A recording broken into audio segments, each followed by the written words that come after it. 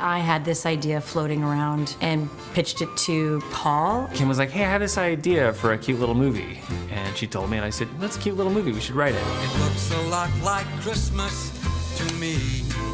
We're here on the set of our new movie, Christmas by Starlight. The Starlight Cafe has been taken over for a larger development project run by William Holt.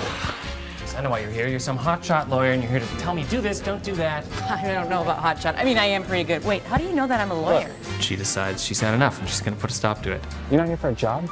No. You're tearing down my parents' cafe. And so they strike this agreement. She's gonna work for him for a week.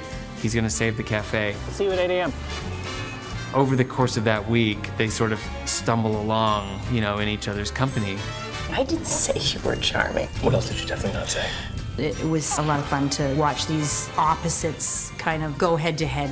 You really think I'm that big a monster? You really want me to answer that? I'll tell you what makes this the perfect Christmas movie. Annie absolutely lives for Christmas. She was adopted into her family around Christmas time, so the season is always very impactful to her. We see her sort of pull Will into that world and teach him what Christmas really means. You never picked a Christmas tree. Well, I mean, we had one, but I didn't set it up.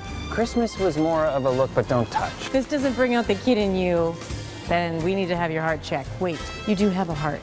It's so fun to watch these two fall in love. You look nice. I just threw on whatever was dirty. Wasn't dirty.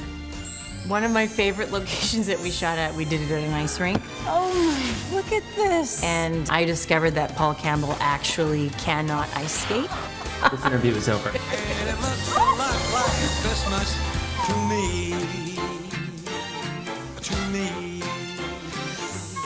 Join us for Christmas by Starlight only on Hallmark Channel.